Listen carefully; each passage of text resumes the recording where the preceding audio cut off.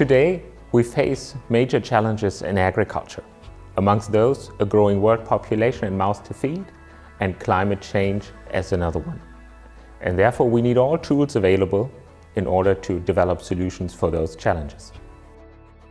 Breeding can offer a lot of solutions to the challenges that farmers and the society have. The truth also is that breeding is a tremendously complex and a very slow process. And typically today it takes 8 to 10 years until we have a new variety that is ready to reach the market that is better than the existing solutions there.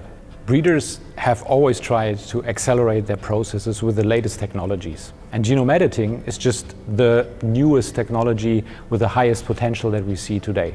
Classical breeding is based on mutations that happen in nature all the time, and that happens on a random fashion. Genome editing is substituting this randomness by a precision approach.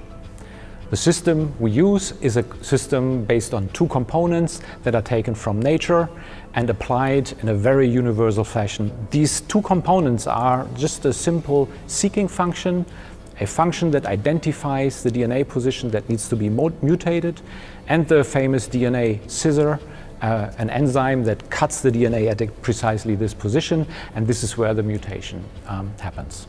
The most used technology of genome editing produces very tiny, small mutations at these precise positions.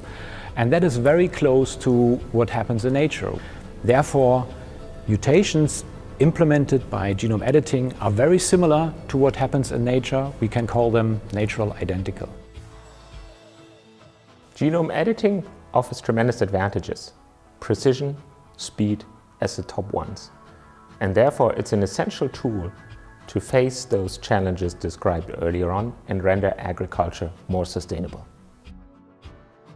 What I really like is that the method allows to take genes from old varieties and put them in one step to our modern, high-performing varieties that we have in the market.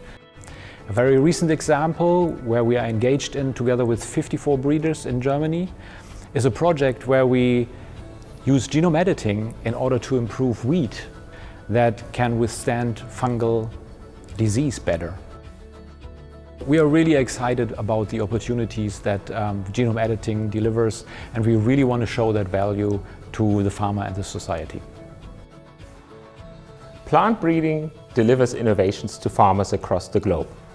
In order to do so as plant breeders in the future, we need access to innovations and technology like genome editing. I think it's a very exciting opportunity to use this precise and speedy tool in order to address the challenges we face.